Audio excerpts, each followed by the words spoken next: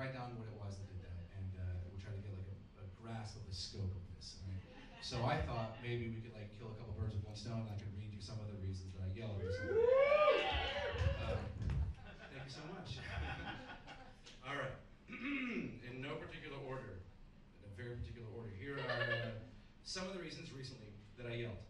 My son kept trying to put his toothbrush in the toilet while I was sitting on it pooping. To be clear, all of these are very true. These are all very real things that happened. My daughter decided she didn't want the bowl of Cheerios and milk she had just asked for, and since I was too slow to get to her and take the bowl away, she threw it. Side note, I did not know this before, but fun fact about open concept floor plans, if you throw a bowl of Cheerios just right, you can ruin the kitchen cabinets and the living room couch.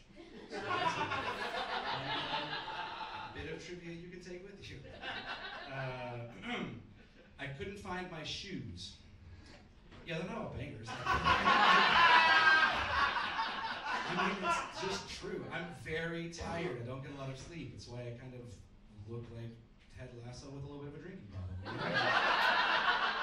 I'm not saying I have a drinking problem. You'll notice I have not touched my Corona again yet, all set. But if the last time you saw me I looked like Jason Sudeikis, and the next time you saw me like this, you might think like, it's the booze. I think that's the Corona's not on that table. It's where I left it here as a pantomime. My son wouldn't stop asking me ridiculous questions. That doesn't seem like... Oh, 2 hours after I put him to bed. Yeah. Just to be clear, true, all of these are true. Some of those questions are, why is electricity?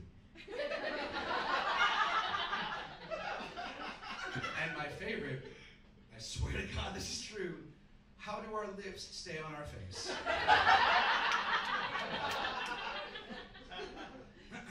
Okay.